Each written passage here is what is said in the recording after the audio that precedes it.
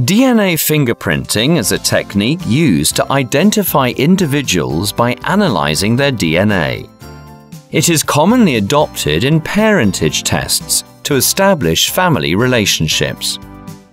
Now, let's see how a parentage test is carried out. First, DNA samples from a couple and a child are collected.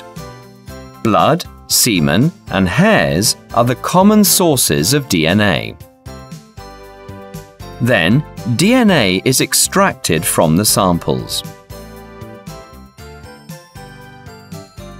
Through special treatments, DNA fragments containing different variable regions are obtained.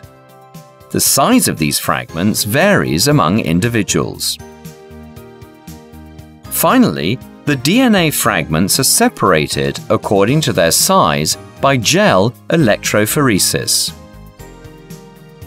The pattern of DNA bands obtained from gel electrophoresis is called a DNA fingerprint. It is unique to each individual. In view of the fact that half of the genetic material of an individual comes from the father and the other half from the mother, the child shares half of the bands with the father and half with the mother. In this fingerprint, we can see that the child shares half of the DNA bands with the man and half with the woman. Therefore, the couple should be the biological parents of the child.